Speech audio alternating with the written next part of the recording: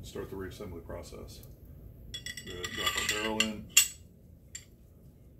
take our guide rod, go ahead and put a little coating on that. And you can see that the guide rod is actually flattened on one side so that it sits flat against the barrel inside the slide like that.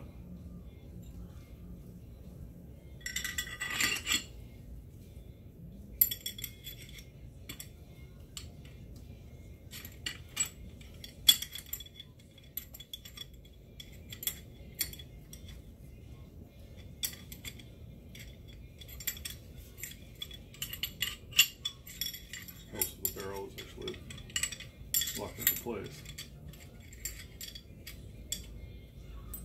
And our recoil spring, and drop that in. And then we can leave it upside down.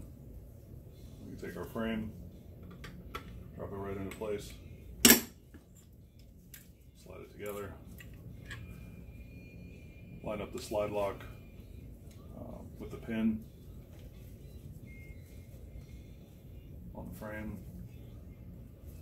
And another thing is the slide locks for these pistols have a detent that's spring-loaded in the back of it that you have to depress when installing it.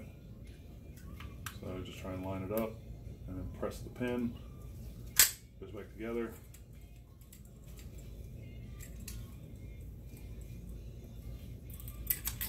Put our recoil bushing back in, and you can put a little bit of grease or oil on the barrel bushing. And there's a notch on the side of the barrel bushing that you have to line up with the 6 o'clock position of the barrel so that it can go in and then you can spin it.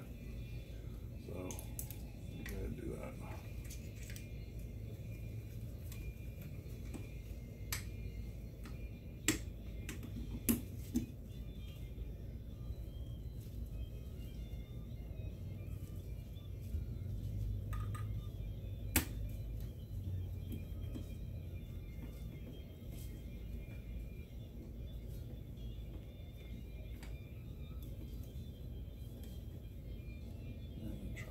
Up, and we're good to go.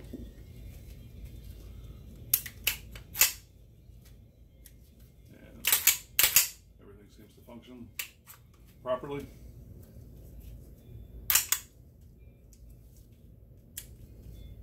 Good to go.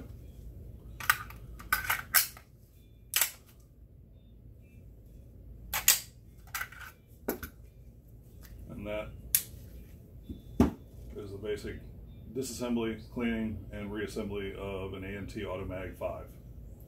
So at this point, I'll go ahead and wipe down the pistol with one of my rags that I had sitting out here. Trying to get as much residual grease or oil or anything else that's on it off.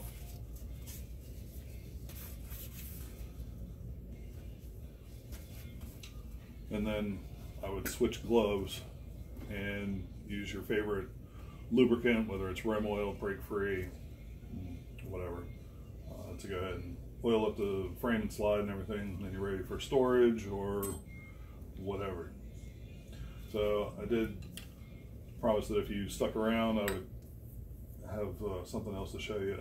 Looking at the pistol through a video, you might not get an idea or a feel for how big this pistol actually is. So I'll go ahead and give you an idea by putting it next to a Glock 19. Pretty much dwarfs it. So, like I said, this would be the predecessor, or sorry, the predecessor is the Automag 180, chambered in 44 AMP, and this would be the Automag, the original. And again,